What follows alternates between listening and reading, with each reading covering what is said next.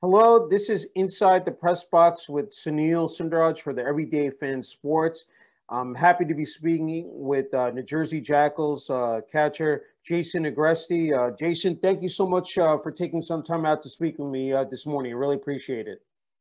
Absolutely. Thanks for having me, Sunil. Hey, congrats, Jason. I mean, so far this year, the 2021 Frontier League for the Jackals, the team is 16 and 11. Personally, hitting 366, I think third in the Frontier League, 3 homers, 18 RBIs, 18 runs scored, 30 hits, 7 doubles, a 561 slugging percentage, and a 457 on base. Can you talk about this start? Getting off to this type of hot start. You got to feel good, you're feeling really good at the plate, Jason. Yeah, no, definitely feeling good. I'm not trying to worry about the overall product, though. I'm, pretty much taking it day by day, at bat by at bat. If you start looking at or start worrying about the final product, it's gonna, drive your head insane. So if you take it piece by piece and just at bat by at bat, not get too, overwhelmed by anything, not trying to do too much at the plate. It just really simplifies things. So that's really my approach this year, and it's been working. So, going forward, that's going to be what I'm doing, Yeah. Hey, first year in the Frontier League, Jason, after last year you played in an All-American Baseball Challenge, and you did very well there. 21 games, 320, 1 homer, 12 RBIs, 24 hits, 12 runs scored. I'm wondering, just as far as training and your approach, to this first season, if you can talk about the level of competition in the Frontier League as well, Jason.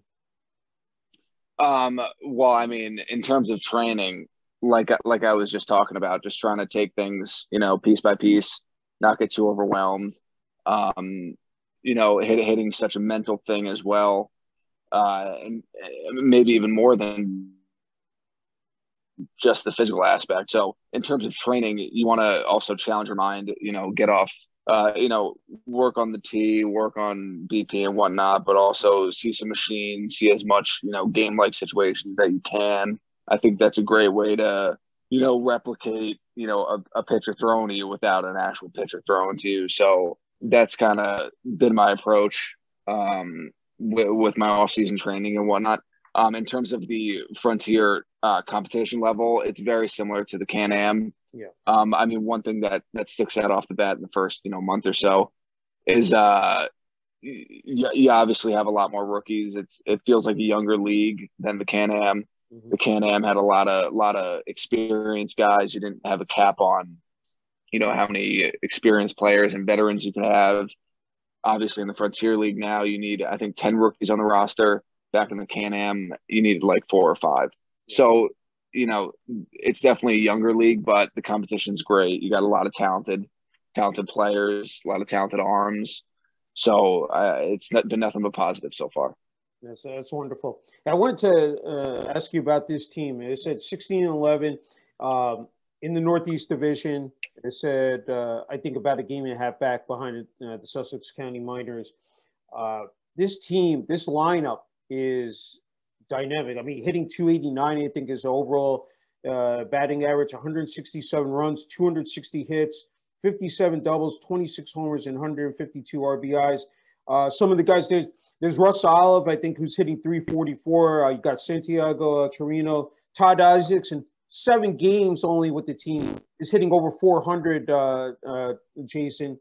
Yeah, Stanley Espinal and Dalton Combs. Can you talk about just this overall lineup? Producing, said on a daily basis. Yeah, our lineup is, I think, as dynamic of a lineup that I've ever been in. There's no easy out 1 through 9. Anybody can put the ball out of the ballpark. It's truly impressive, and I think it's really kept us in a lot of games and won us a lot of games. Yeah. I think one thing that's got to get figured out for us is just, our starting pitching. Our starting pitching has been a little shaky as of recent, but I think guys are coming around. I think guys are accepting their roles, and I think that we're going to start turning that around. But if we can figure that out along with our lineup, it's a very scary team. Yeah. Hey, talk about playing at Yogi Berra Stadium, and then of course, our manager Brooks Carey, Jason. I mean, love playing at Yogi Berra. We got, I think one of our most electric nights is definitely the Thirsty Thursdays nights. We get a pretty rowdy crowd, and Yeah. that's a ton of fun. Yeah. It's definitely a good environment. And then playing for Brooks is just it's incredible. I love playing for the guy. He's a great manager, great game manager, great person. So it's nothing but positive there.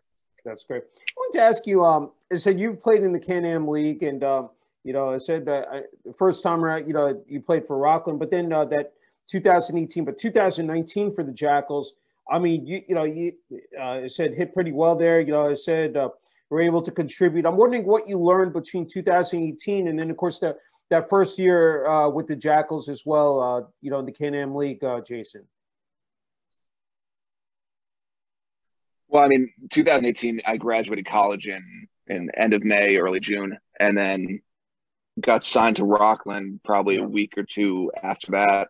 So, I mean, that 2018 season, I got a decent amount of reps in, and that was really, getting acclimated to the differences between college baseball and pro baseball. There are a ton of differences. I can't even I can list a few. Just everyday preparation. You're playing every day. You're not going to classes. Yeah. I mean, it's just baseball is now your job, and that takes a little bit of getting used to.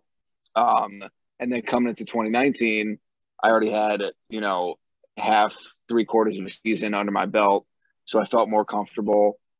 Still had to win a job here in Jersey. Yeah.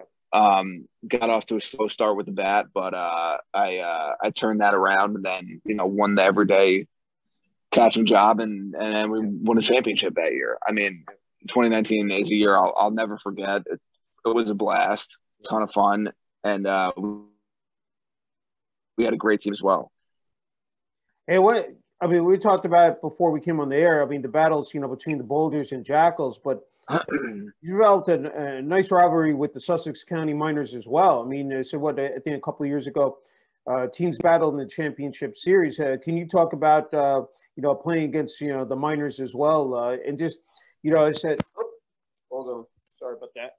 With the Frontier League as well, you've got now to play some teams from some of the other divisions as well. But can you talk about playing the Miners, Jason? Well, I mean, Sussex is obviously just like the Boulders. They're pretty close to us. We're about 45-minute drive. So it's a close rivalry. We play each other so many times throughout a season. So, you get very familiar with the guys, their lineup, their pitching staff. So, I mean, I feel like whenever you play teams that often, there does just develop naturally this competitive nature that, I mean, we're all competitors out there, so this rivalry builds, and it's fun to compete in. But yeah, they're a great team. They got a good team going this year. We've only played them twice, I believe, so far, but come in July, I think we play them, a series week, so we'll definitely be seeing more of them. Hey, talk about playing that, it's such a condensed schedule when you think about it, Jason, 96 games in a span of 4.5 months, not even 5 months. I'm talking about that, the rigors of playing, I mean, you're playing 6 out of 7 days, you get that Monday off. But can you talk about that grueling stretch and how you keep yourself, said again, mentally and physically, sharp, throughout the course of a season? Yeah. And it's definitely a grind. I think it's 96 games in just about 4 months. Yeah. It takes a little bit of getting used to, but probably about 2 weeks in, you start hitting a stride and you find your routine. Mm-hmm. And it's just, it's pretty much that, finding your everyday routine, getting comfortable with it. And then, I mean, to go back to what I talked about in the beginning, taking it day by day. Mm-hmm. If you start getting, worried about the grind, you start worrying about what's coming in the future, then you can lose your mind. So it's really just taking it day by day, sticking to your routine, and not getting carried away with it. Yeah. I wanted to ask you, playing, I said the catcher role, and also you've been the DH as well. But Talk about that. Some of the again, some of the things that go into playing, being a catcher. There's quite a bit of responsibility there. So with the pitching staff, can you just dive into that as well, Jason? Yeah. So, being the everyday catcher, it's a definitely a wear on your body. Mm-hmm. You feel it day in and day out. But like I was just talking about, finding an everyday routine, where as sore as you are or as banged up as you are, you go through whatever process that you have to go through to get your mind and your body right for the 9 games that 9-inning game, day in and day out. So, it definitely takes a toll on you, but Brooks is pretty good about, if you need an off day, then, you'll get that off day to get your body right.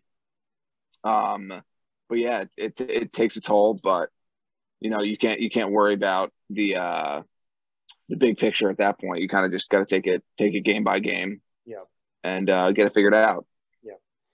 Something popped into my head, Jason, about team chemistry. Like, I said before, training camp, and then as you head into the regular season now, here, road trips. I'm wondering, take everyone behind the scenes, just as far as, because that's important for a team, as I said, to be on the same page, as you said, 96 games in, about 4 months. I'm just wondering about this team, what makes it so special? I know we're still early in, but, just, again, I think you've been, you being a seasoned vet, just can you describe that? Well, this team right now, we kind of gelled, in spring training. It kind of feels like we got just a really good group of guys. You go, talk about Chirino, Marte, Russ Olive, Dalton Combs, Stanley Espinal, Todd Isaacs, Demetrius. Yeah. Just really good group of guys. And not a lot of egos on the team, which is really nice. You don't have to, worry about like any of that, behind the scenes stuff going on. Yeah. When you're with each other day in and day out, it's tough. When you're dealing with the same people every day, it could potentially, take a toll on you. But with this team, I don't see that happening. That's great. Like I was saying, just a ton of great guys. Yeah. Just a ton of great guys, and they're easy to deal with, and they're fun to be around. Yeah, that's fantastic. And I wanted to take it back. I got a couple more. Can't thank you enough for the time, Jason. Definitely Binghamton University.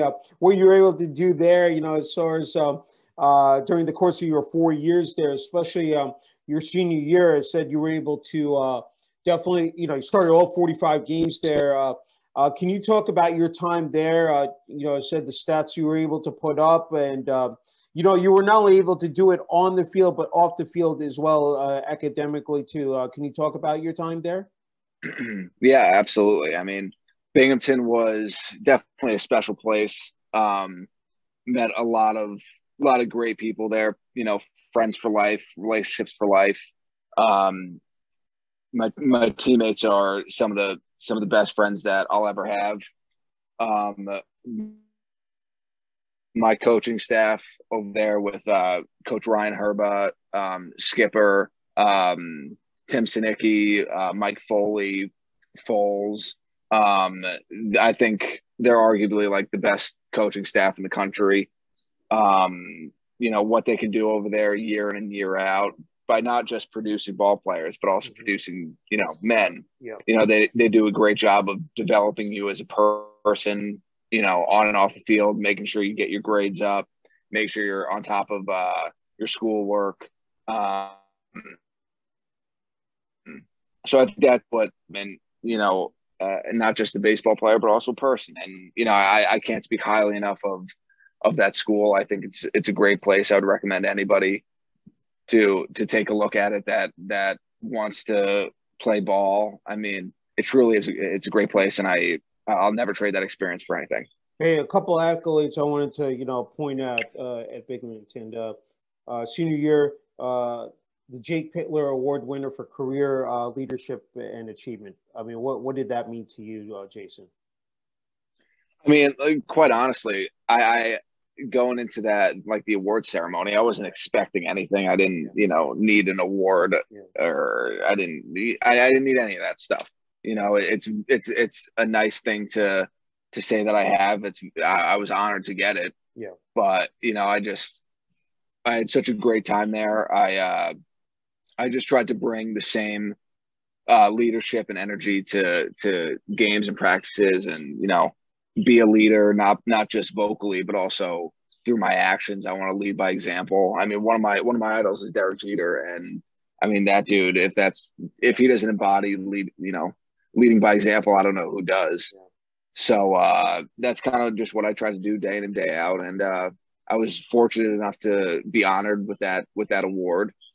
But like I said, I didn't need any of the I didn't need any of the awards. I was honored, but that's not what I was trying to go for. That wasn't one of my goals. One of the things that stood out looking at your stats, Jason, during your time there in college is that at Binghamton is that your durability on the field. I mean, the amount of games you were able to start, as said, and play in was just outstanding, and how many multi-hit games. But I'm sure one memorable moment that really sticks out to you, I think sophomore year, hitting a walk-off home run against, Hartford, said at the America East, I don't know if that was the America East tournament. Can you talk about how cool that was, Jason? Yeah, I mean, that's when you look back on your career and you think about all the special moments, that's at the top of my list. To be able to come back from a 6-0 deficit in the bottom of the ninth inning, and to be able to hit a walk-off grand slam in a situation like that was incredible. I think it goes without saying, but it wasn't just me that did that. Our team was an incredible team. We had a great year that year back in 2016. We ended up going to the Texas A&M regional, but our lineup and our team, that's what got me in that position. And I was, if it wasn't me that hit that walk off, it was going to be Paul Rufo, who was in the on deck circle. So 1 through 9, that team was just an incredible team. Yeah. That's great. You talked about making that transition, from college ball to, pro ball, but I wanted to ask you from high school, to college. I mean, freshman year, named to the All-Rookie Conference team, the second team America East. I'm wondering how when you look back, at your freshman year, what that did for you personally, and then, again, you were able to, definitely, it improved significantly as, the years went by, Jason. Yeah, I mean, my freshman year, it definitely wasn't the, best freshman year that anybody would dream of, but it was a stepping stone. It put me in the position for further success, because I knew that I had to learn. I knew that I had to develop more. My job wasn't done. I had to be better. So, I took that as motivation and worked my butt off to put together, better seasons going forward. And I think I did a fairly good job of that. But the transition from high school to college, I think, is actually a tougher transition than it is from college to pro ball. The speed from high school to college, it speeds up. So the game just speeds up so much faster. I mean, you think about a high school team, you got maybe 1 to 3 kids that are going to go on to the next level and play college ball. And in college, every single player on your roster is that 1 to 3 kids on their high school team that went to play college. So, they're all studs. And the game just kind of picks up on you, and you got to find a way to slow it down. But I would definitely say that transition is a tougher one than the college to pro ball one. Okay, from Yorktown Heights, New York, attended Kennedy Catholic High School. And again, this amazing, what you were able to do there. I said 2 years as a captain, hitting 410, 15 homers, 125 hits, 94 RBIs. First team All New York City as a senior, 3-year All League, 2-year All Selection. When you, I know it's a while back, but when you look back at Kennedy Catholic High School, what comes to your mind, Jason? Similar to college, I made some great friends in Kennedy that all, have for life. I had a great coach and Coach Bob Fletcher that, he was, quite honestly, he was the reason why I went to Kennedy. I wanted to be in a situation where baseball was, a priority, and I knew that he took it super seriously, and that's exactly how he is. He's a very intense coach, but he pushes you. He pushes you to get better, and he holds you to a high standard because he knows that that's where you should be. So, unfortunately, we weren't able to, win a city title or a New York State title, but I actually had a unique 4 years there because my freshman year we were in section A or section 1B league, and then sophomore year we were in A, and then junior year we were double A, and then senior year we were in the Catholic school league. So every year we were just in a different league, kind of working our way to that Catholic school league because that's where, ultimately Coach Fletcher wanted to be. It's, playing with wood bats, not metal bats. So he felt like that was good competition to be facing. But yeah, Kennedy was a great experience. Definitely a stepping stone that put me into the person that I am today, and as well as, put me on the path that I went on.